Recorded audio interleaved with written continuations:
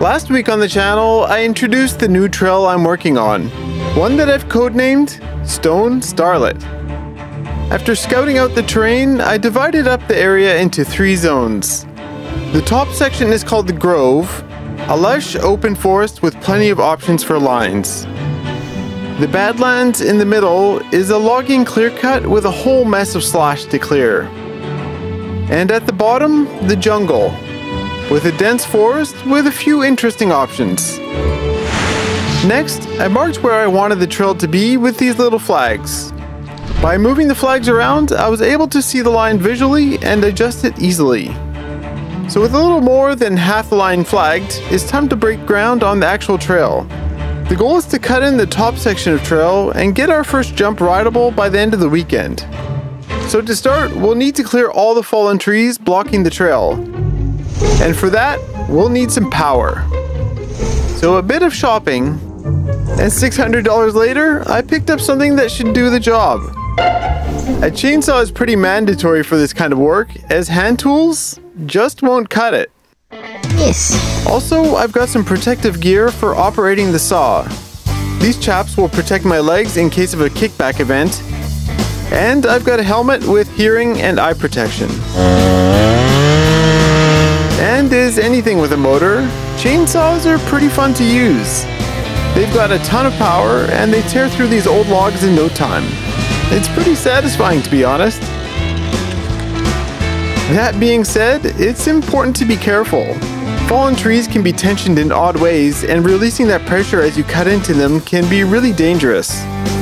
Not to mention they're really heavy, so if they fall or roll onto you, you're in a bit of trouble.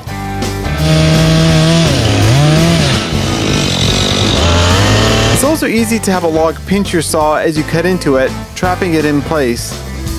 So the solution is to use a wedge. Just bang it in there after you made the initial cut, and it'll prevent the cut from closing up onto your saw. As it turns out, the forest is home to some cool creatures, like this salamander.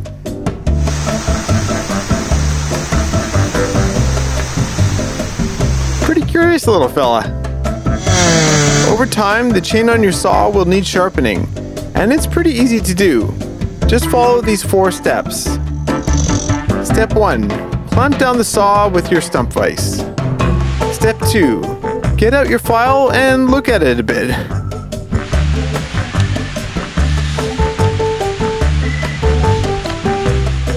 Step 3. Realize you don't know what the hell you're doing and watch a video on YouTube about sharpening chainsaws. Step 4. Sharpen chainsaw. And it's as easy as that. After a bunch more clearing in the grove, I was able to break out into the Badlands. Since the loggers have taken a lot of trees here, there weren't a lot of big logs to clear. Now that we've cleared all the big stuff off our planned route, we can start cutting trail. And we've got a tool made exactly for this job. It's called a Rogue Hoe, and I picked it up from a local company called Cascadia Trail Builder Supply. One side has a kind of sharpened blade that easily cuts into the terrain, while the other side works more as a rake. This will be our main tool for cutting trail.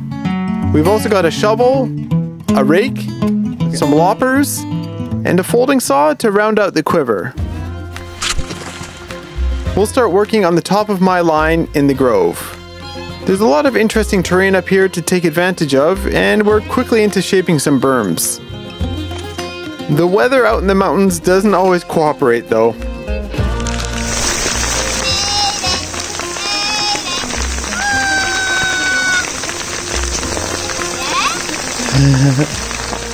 So when cutting trail, you're basically shaping the ground to be what you want it to be. And the most common way to cut a trail is the bench cut, which basically creates a flat surface in a slope. But in order to have solid ground to ride on, we need to cut past the loam on the top. Loam is basically what the forest floor is made of. It's all the stuff that falls out of the trees, rot logs, moss, all that kind of thing. It can be really nice to ride on, but since it's loose and uncompacted, the grip tends to be low. But if you dig down deep enough, you'll eventually hit what the folks in the Pacific Northwest call gold. Basically, non-organic dirt. This stuff is great for your trail surface as it shapes and compacts nicely. So when the trail doesn't ride well on the loamy surface, I'll remove the loam until I get to the gold underneath. But gold isn't the only thing you can build trail out of. Rocks work great to fill up space. And Bobby has found one higher up on the mountain. Almost there. Oh, you're rolling a big rock down the hill. Oh God, here we go. How far down is it gonna go? Stop, stop, stop. Shit. I gotta get it back up. Should we just roll it up the hill or? I think so, yeah. Oh my God. Oh, you're stronger than I am, dude. Okay, here we go. Where did you get it from? One of the corners up there. You rolled it a long way, huh? Yeah. Oh, okay. Oh, Yeah, nope. all right, almost there. And all of this to straighten out the run-in for this jump I'm building. It uses a natural dip in the terrain, but the low spot is just a little too low. So to make it work, I filled in the bottom and kind of bermed it out. I also dug a hole, or what is known as a gold mine, next to the trail to get the quality dirt I need. We're pretty lucky here because the terrain isn't overly rocky and you can pretty much dig anywhere to find gold. But you'll never get what you're working on quite right without some testing. So let's see how this works. Even though I haven't cleared the landing yet.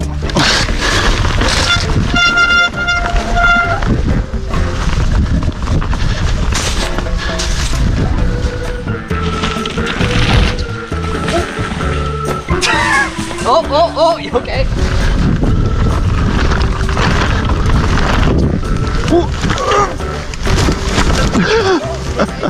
Yeah. Oh well, I guess we'd better work on the landing, which is going to be a berm. So, after removing the top layer of loam and another gold mine later, we've got a pretty decent berm. Let's test it out again with hiking boots and no knee pads. Okay.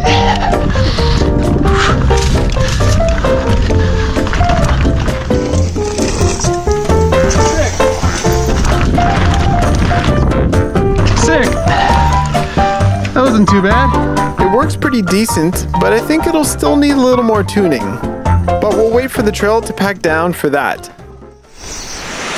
And with our 8 days of scouting, flagging, clearing, benching, and shaping, there's just one thing left to do.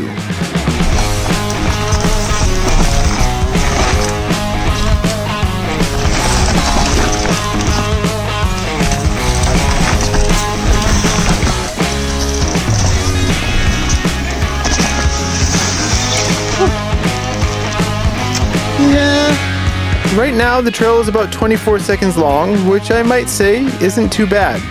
But now with the planning out of the way, we can put a lot more effort into building new features and cutting more trail.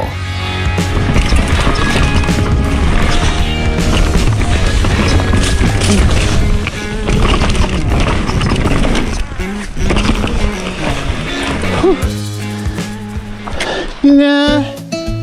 Last week, I mentioned that Stone Starlet is just the lower section of a larger trail, and that the middle section has been seeing progress from Chris and Bobby. They've been working on a pretty interesting ladder bridge with a few options.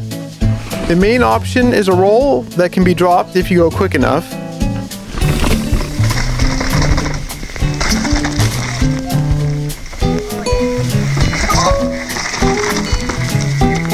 And while that's not too bad, the second option is a little different. And it's something that nobody has ridden yet. A ride down a fallen tree with a wall ride using the root plate at the bottom. And I've been nominated to guinea pig this?